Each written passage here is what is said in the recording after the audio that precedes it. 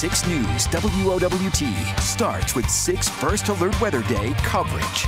We've seen a busy severe weather season across Nebraska. More than 400 reports of hail, according to the Storm Prediction Center. A new law concerning concealed guns takes effect across Nebraska next month. With that, the jury finds the man accused of driving through a group of protesters in Iowa last year not guilty on all charges. In June 2022, David Huston was charged with assault and leaving the scene of a crash in Cedar Rapids. At least 53 people are dead from 3 devastating wildfires as thousands more try to escape the flames.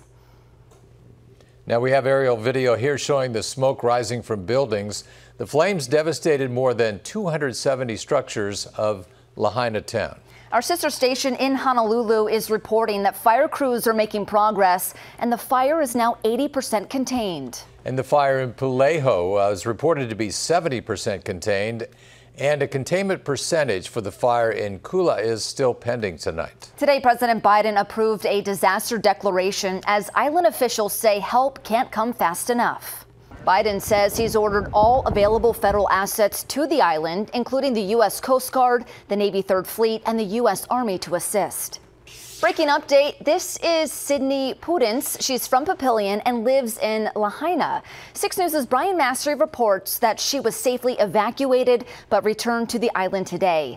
She updated Brian, saying that her home is a total loss. 6 News' Jacqueline Fernandez has more on that variant and what experts say you can expect from it. Jacqueline. Well, the city agrees it's much needed. However, who should do it surprised those neighbors. Mike McKnight shows us why there's a growing dispute in tonight's 6 on Your Side report. The parks director says the overgrown land is identified as a right-of-way with responsibility on the adjacent landowner and his department to enforce that code. Now, he referred us to the Public Works Department, which is also digging into that issue. And Mike asked. Ford Tri-Motor, America's first mass-produced airliner, made a stop in the metro.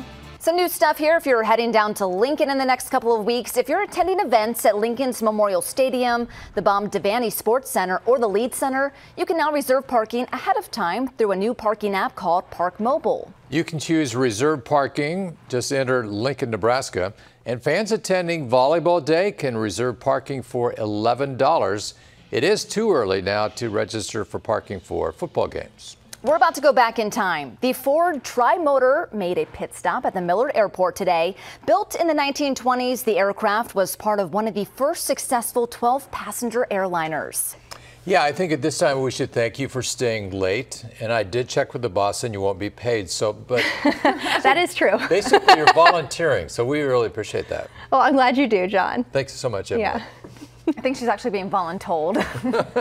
Could be. I will always stay for severe weather. Yes, we need her on top of it. Thanks, That's the spirit right there. Well, more athletes now charged in Iowa's illegal sports betting investigation. A big gallery this weekend, too. I love how in golf, -8 is a good score. Right. Who would have thunk it? Well, there's more to talk about to explain this game to you. Please educate me as we Yes. go to commercial break. We'll be right back. Emily, we're still tracking those storms that are supposed to hit here in the next couple of hours. Yeah, we have a... Yeah, so like tonight, you're going to stay late. Do you just stare at the radar screen or do you bring a crossword puzzle and work on that? And You know, I bounce keep back an and eye forth? on it, but usually I have something else to keep me occupied. Oh, do you? Yeah. John's so intrigued. Yeah. He really wants to be a part of the weather team. That's what it is. It's been my desire for a long time. Maybe one day, John. Keep working at it. I have faith in you. You're so kind. Thank you.